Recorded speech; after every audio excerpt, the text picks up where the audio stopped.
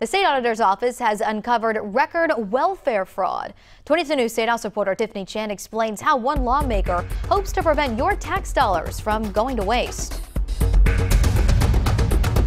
State Auditor Suzanne Bump said her office is doing a better job at identifying fraud through data analytics. The Bureau of Special Investigations found a record $15.4 million in public benefits theft in fiscal 2016. That's a 12% increase over the previous fiscal year. The auditor's office hopes to stay ahead of the curve by identifying cases of fraud early on instead of waiting for agencies to report their suspicions. The Mass Health Program is the largest fraud target.